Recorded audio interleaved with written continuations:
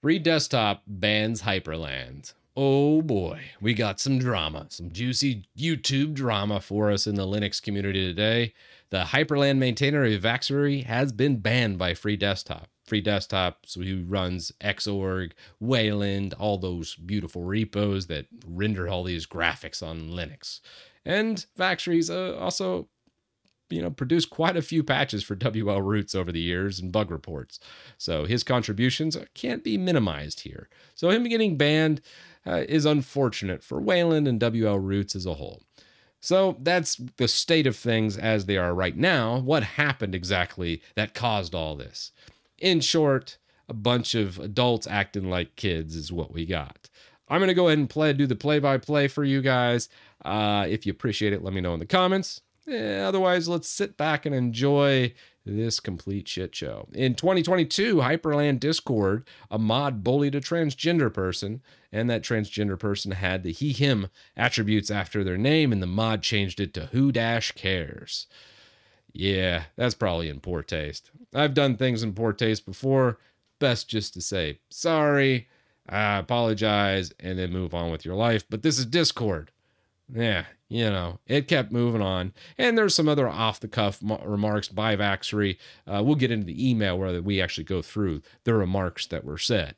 But needless to say, that was back 2 years ago. And you're like, well, what the hell? All the drama blew up today. Why did it take 2 years?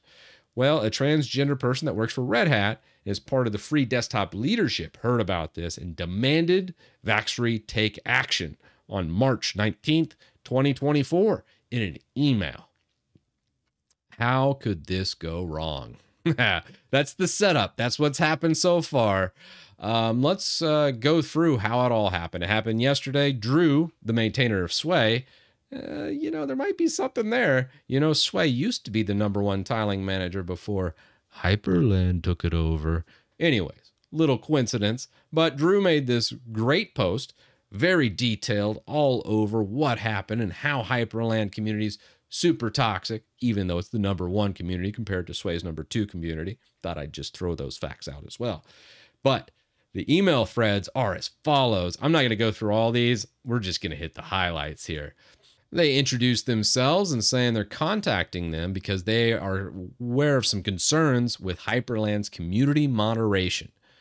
And they said going forward and actually looking at currently, the server seems to have improved recently in Hyprland's thing. So I was like, okay. So the code of conduct team says, hey, good job improving your community, but it's still a little toxic. So ... This is where the email takes a turn. Have you ever gotten one of those compliments followed by a teardown? This is what it looks like. This also is what bait looks like. If you've ever been baited into something on Twitter, this guy right here happens to me every day. I could spot it a mile away. And let's see if you can spot it. ... However, considering the publicity of all these instances has enough for people to bring this to our attention, along with the fact that most of these statements were not just made by community members, and you in particular, we feel that it needs to be made explicitly clear that pretty much all of the aforementioned behavior is very much against Free Desktop's code of conduct, which does extend outside of our infrastructure to a reasonable extent, as explained further down. This point is also not open for discussion.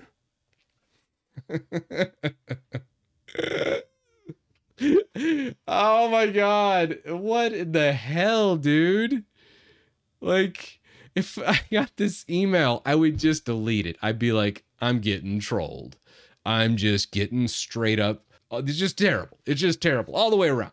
Just a complete troll goes through. One, your code of conduct does not apply to other communities. And if it does, it doesn't apply to their freaking Discords, man. Like, there's no planet on Earth where that would be a thing. And if it is, just delete the Discord. Who cares? It's Discord. Nobody cares about Discord. I know. I've run a couple Discords unsuccessfully, and they're a pain to moderate. So I get it. There's just shenanigans that are going to happen in Discord because it's Discord. I mean, come on. Anyhow, Basically saying that as far as the quotes that he said, hazing someone in your Discord because they have pronouns, we mentioned that already. Speaking pretty bluntly against queer people and minorities at large.